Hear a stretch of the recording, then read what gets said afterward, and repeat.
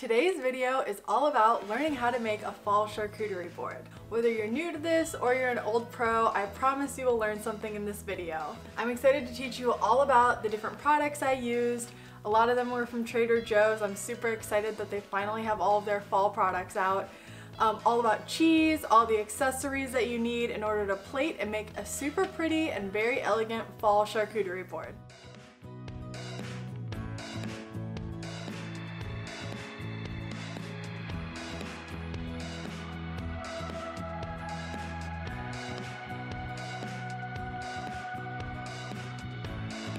Now, normally I'm a summer girl at heart. Summer could last the entire year and I would be perfectly content. But honestly, this year I'm kind of excited for fall, and I think it may just be because of my recent trip to Trader Joe's. So if you're like me and you've also been inspired by all of the fun items that the grocery store has been putting out, then this board is for you. I'm super excited for this. It's super elegant, but also doesn't take much effort on your part. I'm going to show you all of my must-have shopping items, how to put the board together, my favorite ingredients and where to place them, and also how to save your cheese board. So if you're wanting to create your very own fall cheese board, first things first, we gotta do a little digging around and find some inspiration. I always like to go on Pinterest or browse random pictures on Instagram and see kind of what I'm feeling. Are there certain color palettes that inspire me? Are there different themes or motifs that I really like on the different boards? And from there, you're gonna gain tons of inspiration for your very own board. While you're browsing around, take some notes on your phone. Are there any fun products you see that you want to try? Is there any produce that you want to make sure to get and include in your board? See kind of what you're drawn to as far as themes as well.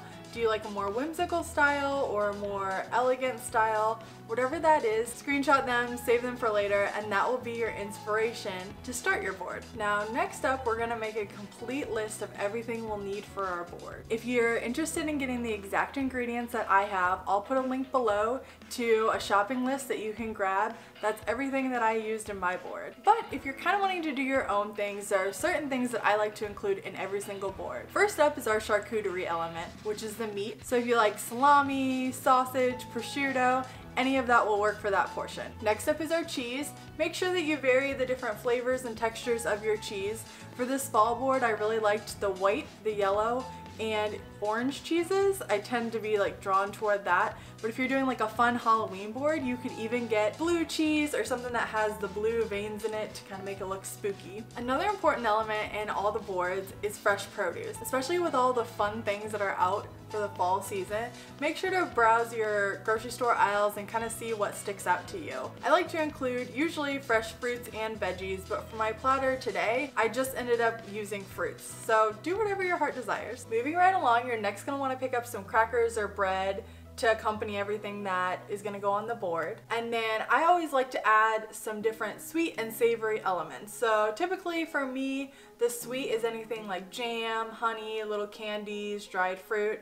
And then the savory is more pickles, nuts, anything like that to kind of just balance out the flavors of the whole board. Now, I know people always say that charcuterie boards can be expensive, and yes, they can, but really, when you think about buying all the ingredients, you're investing in some staples that you can use throughout different boards multiple times. So your cheese is going to be your most expensive item. It usually ranges from about $4 to maybe $8 per block of cheese, depending on the quality in the store that you shop at. So aside from the cheese that you're not going to be able to reuse, you can reuse a lot of the different sides that you buy. So plan on spending about $50 for your board, but again, know that you can reuse those items and make lots of fun boards in the future. Now that we have all of our ingredients, it's time to think about what we're gonna actually place all those ingredients on. Now, purchasing a nice quality charcuterie board is gonna last you a long time. Once again, you can make tons of boards in the future, especially if you choose a board that's kind of neutral and goes with a lot of different colors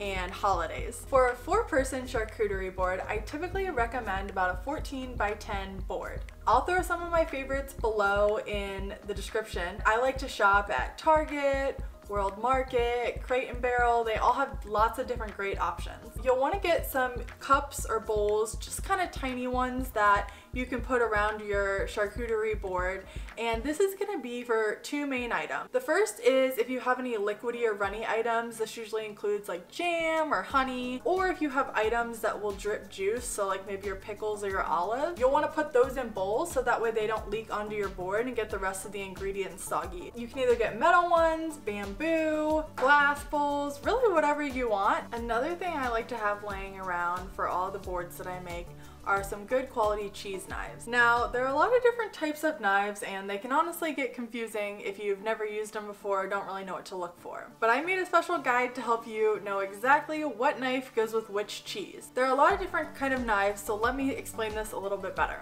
There are four main types of cheese knives that you'll run into. A chisel knife, which is used for semi-soft cheese to a semi-hard cheese, and it helps either divide the soft cheese or shave down the hard cheese. There's also a knife called the open work blade, and this is used for soft, sticky cheeses like brie or goat cheese, and the holes in the knife actually help prevent the cheese from sticking to the blade. We also have a narrow plain knife, and this is used for semi-hard cheeses like cheddar or manchego, and this is a fairly versatile knife that you can cut either using the long or the short end. And then last up, we have our small spade knife, which is used for hard cheeses, so think like Pecorino Romano or Asiago cheese, and the point on the knife actually makes it easier to cut the cheese into little wedges. Spending even under $30 at Amazon can get you a really nice set that you can reuse for all of the different boards and all the different holidays that you make them for. So you can check the description for one of my favorite sets. Now, the fun thing about plating your charcuterie board is there aren't really any hard and fast rules. You just kind of get to do what you want, play around, and use your creativity. Like I said, if you want to plate it exactly how I did, go for it. It'll look beautiful. But if you want to plate your own, or you have different elements that I may not have, here are some of my favorite tricks for plating your own charcuterie board. First things first, you're going to want to use your large items as your anchor points on your board. Typically that's your cheese, so place them around the board and kind of spread them out so they look nice visually. As you start to lay other ingredient items down, keep in mind that we want different colors and textures next to each other. This is gonna again create a really visually appealing board, so as you're laying everything down, just kind of keep that in the back of your mind. We're also gonna want to add in some height to our board to create just some visual difference between everything. For my board, I went ahead and used the different decorative pumpkins in the bowls just to add a little bit of height. And then finally, once you've placed everything where you want it to go, you think it looks nice, I like to add just a few little dainty items on top just to kind of finish the board off and make it look really special and put together. So this could be either herbs. I actually ended up using figs and my nuts just to kind of fill in the little gaps and little holes, and it makes it look perfect. Now when it comes to serving your cheese or charcuterie board, there are a couple tricks to make it taste extra good, and that has to do with when you set your cheese out. So cheese tastes best when it's at room temperature, meaning you'll want to set it out about 30 minutes or so before you serve it to your guests. Also, if you have any pre-cut cheeses like I did with my cheddar, make sure to hold off and cut them at the very last minute. When you cut cheese, it's going to tend to dry out quicker, so just do that at the very last second if you're going to make everything else ahead of time. For any unused cheese that you don't end up putting on your board, go ahead and wrap that in some kind of plastic wrap or a container so it's sealed tight. Usually most hard and firm cheeses will last several weeks in the refrigerator. If you have any fresh ones like cream cheese or mozzarella, those are usually only going to last about 7 to 10 days, so make sure to use those up quicker. This board comes together so effortlessly that nobody is ever going to know it hardly took you any time. If you guys end up recreating boards, share them with me, tag me on Instagram, send me a picture. I can't wait to see them.